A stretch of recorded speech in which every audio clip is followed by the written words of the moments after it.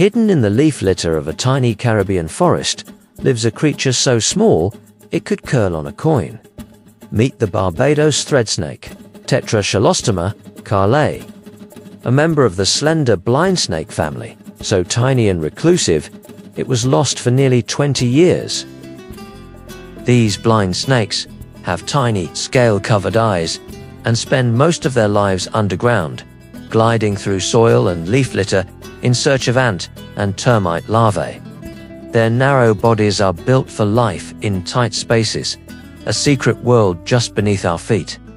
When it comes to reproduction, the Barbados thread snake is unusual.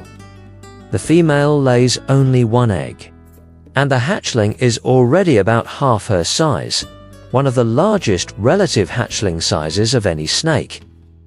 Scientists studying related thread snakes around the world have discovered something remarkable. Thread snakes don't lay big clutches like many other snakes do. In Argentina, one species laid 5 tiny eggs, and in South Africa, another laid 3, all hidden underground or beneath stones. These studies show that thread snakes put their energy into producing just a few well-developed young, a strategy perfectly suited to their tiny, fragile lifestyles. Adults reach only about 10 centimeters long and weigh less than a paperclip. Their entire known habitat lies on the island of Barbados, where most native forest has been lost.